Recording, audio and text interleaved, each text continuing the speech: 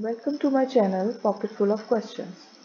Today's question is, what is meant by grid reference, longitude or latitude? And here is the answer. As you can see in this diagram, this is referred as northings and eastings as well.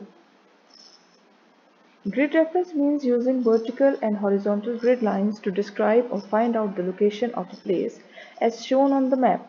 Here, as you can see, the vertical lines mean longitude and the horizontal lines mean latitude.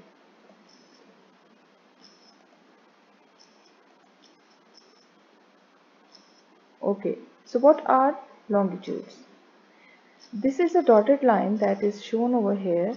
It is 0 degree baseline for longitudes, that is called prime meridian as well.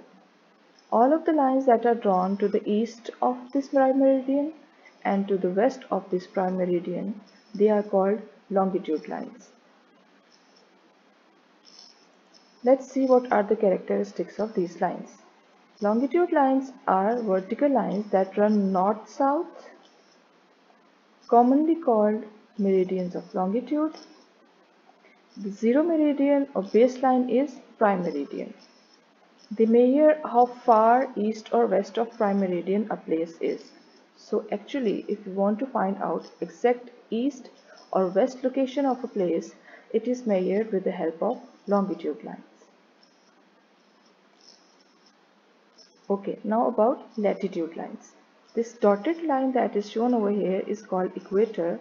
It is 0 degree baseline for latitude lines.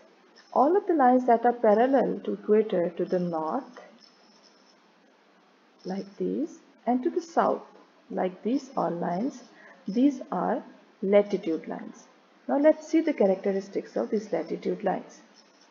Latitude are the horizontal lines that run east-west, commonly called parallels of latitude.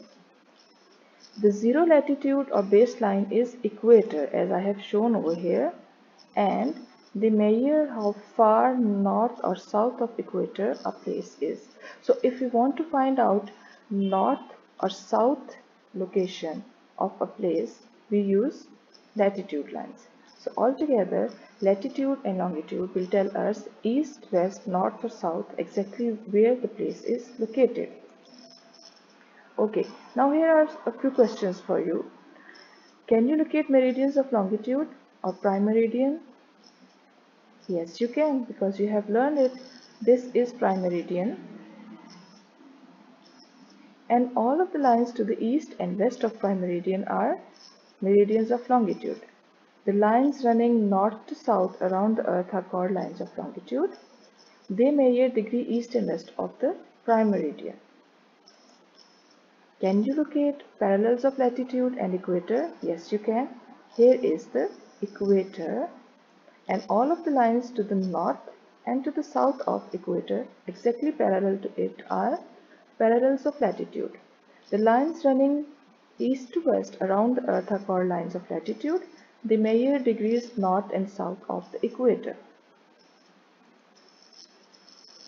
Why we call them northings and eastings as well? Because when we are measuring towards the north, all these lines are called, northings. And when we are measuring towards the east, so these lines are called eastings.